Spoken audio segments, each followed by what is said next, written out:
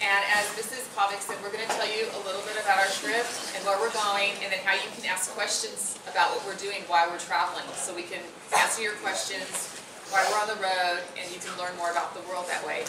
So, as I said, we are going to go on a 14-month around the world trip that we're taking beginning in January. And we're taking this trip so students like you can learn more about geography and the world that we live in. We've actually traveled all over the world before. We've actually been to 40 countries on 6 continents. And a lot of that travel was with our kids. When our kids were about your guys' age, they were actually at the time in 7th grade and 5th grade, we took them around the world for 4 months. And on that trip, we traveled to Africa, India, Australia, Asia, and Europe. And now our kids are in college, so they're not at home anymore. So we're taking another big trip like this. So we want to talk about why we're taking this trip. So before we do that, let's talk a little bit about geography and why it's important to us, and it should be important to you as well.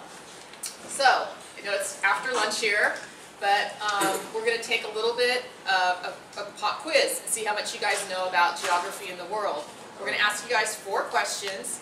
We'll see if you guys know the answers or not. You can raise your hand when we ask it. And these questions were also asked of 18 to 24-year-old students in the United States as well. So we'll also see how you guys perform against them. So first question, we'll see how you do.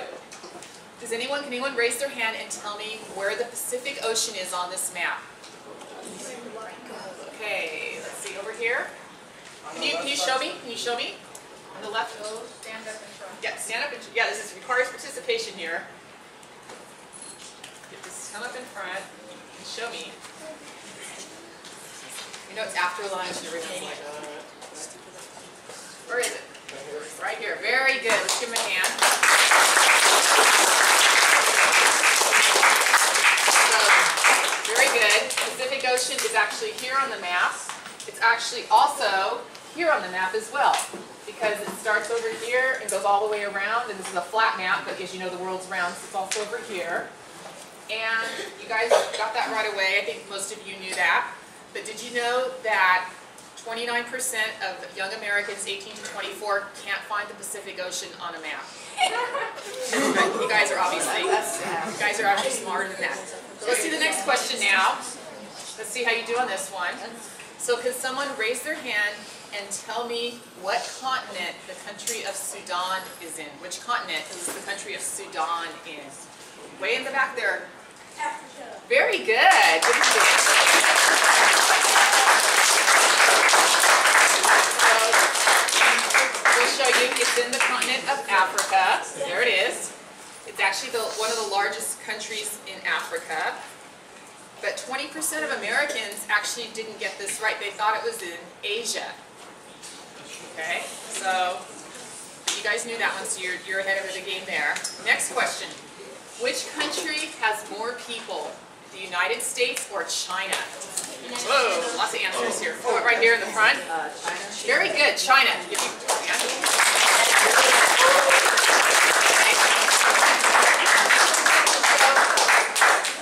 I think again, a lot of you raised your hands. I think you knew the answer, but this may surprise you. So we have 312 million people in the United States today. China has 1.3 billion people. So that's a lot of people. So they have about 4 times as many people in China as we do in the United States. So 45% of young adults said they knew that China had the most, because I think most people in this room knew that too.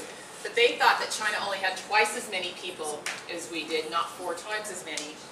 And 33% of the people surveyed actually thought we had more like 1 billion or 2 billion people rather than only 300 million.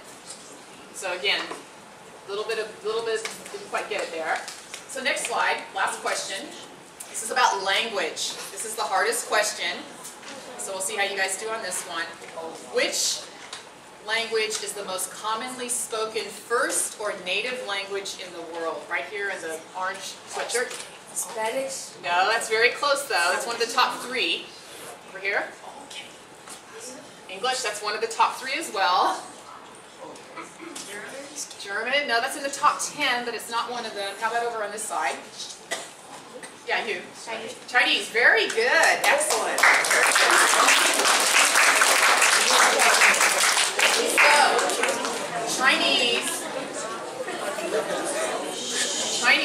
And this word ni hao means hello or hi in Chinese.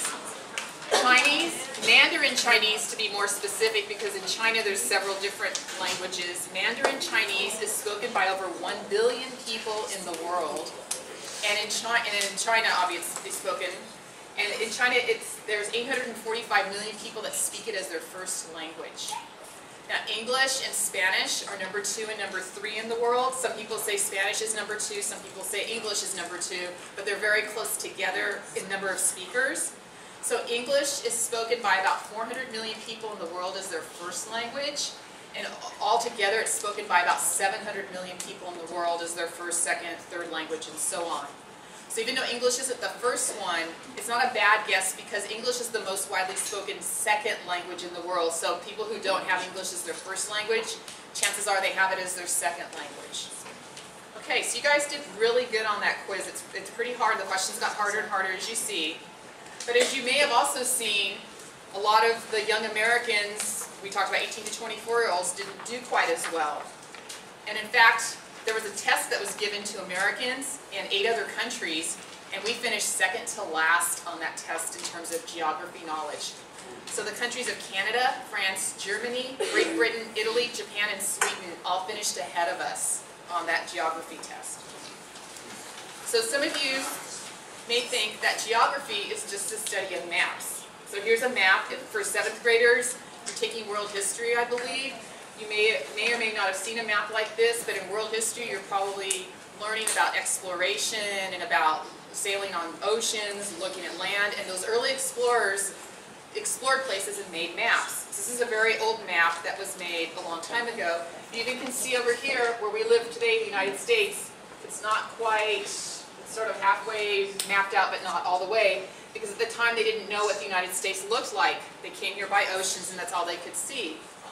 So maps like this were very important to geography as far as telling you where things are, but really geography is much more than that, and that's what we're trying to show on this trip, is how much more it is and how much more meaningful it can be to us and to you also.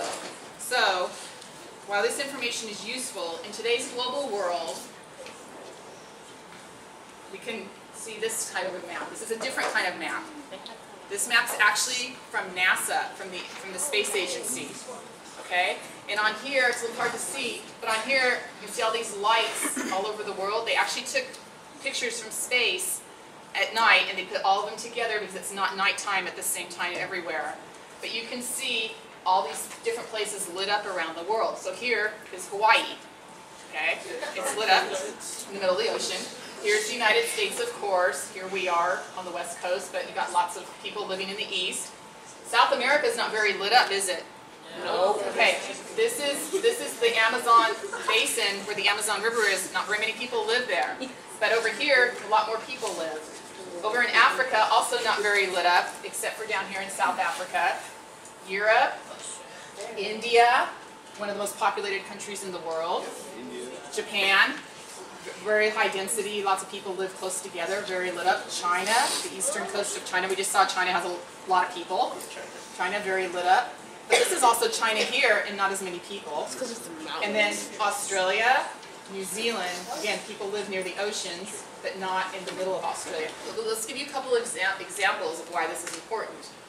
So let's say you're grown up now, you have your own business, you're selling an iPhone, you're selling bikes, or you're selling clothes. To be successful, it's a global economy now. You can't just sell things in the United States. I can sell my iPhones in the United States and I can give them to so many people, but there's a big world out there. A lot of people don't live in the United States. I want to sell my iPhone or my bikes or my clothes to other countries. So in order to do that, I have to understand, where do people live? How would they use my product? Do they need bikes in this country? What kind of clothes would they need? In order to be successful, I have to understand all about those people, how they live, how they use things. Similarly, if I was going to build a hospital, I'd want to make sure that this hospital was built in an area where it was needed. If I put a hospital someplace and there aren't a lot of babies being born, then probably my hospital is not going to be very full. So I have to make sure I build my hospital where it makes sense. And then lastly, you guys are in a new school here. When they built this school, they had to say, okay, is this the right place to build it? Do people live around here? Are there enough kids to fill this school for 7th and 8th grades? Is this good land to build on? Is there enough room? Is this good, are there streets around here so parents can drop us off and that sort of thing? So again, these are all questions, not just about maps, but about people, where they live, how they use things, and that's all part of geography as well.